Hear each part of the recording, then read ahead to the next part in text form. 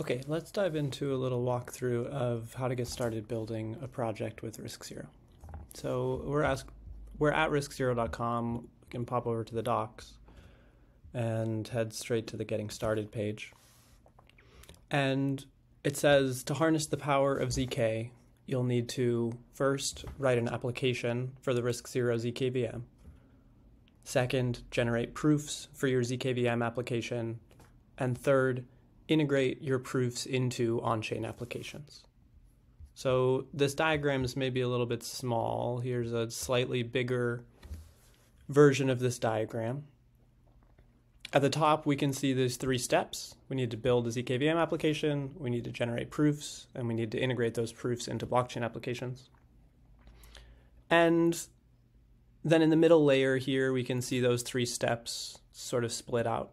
On the left, we have ZKVM application development, which we suggest starting with the ZKVM Quick Start, or there's a Hello World tutorial that's also a good option for learning about ZKVM application development.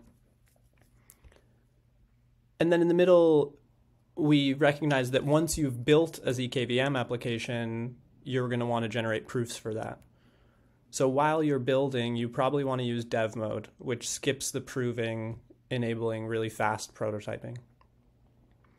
If your application involves privacy, you may want to use local proving. So the ZKVM is available either in a mode where you run it locally on your own hardware or in a remote proving context where you ask our proving service Bonsai to generate proofs. So the remote proving is going to offer substantially faster proving because we parallelize the proof generation on Bonsai. But you should be aware if you're sending your proofs off to Bonsai for proving that whoever is generating the proofs can see all of the internal information about the program, including any private inputs. So if you want to generate a proof about private inputs, you maybe want to generate your first proofs locally to manage those inputs. And then the third step on the right here is about blockchain integration. Once we've generated proofs, we need to post those proofs on chain, and then we need to have those proofs verified on chain. And we provide an on-chain verifier in order to facilitate that process.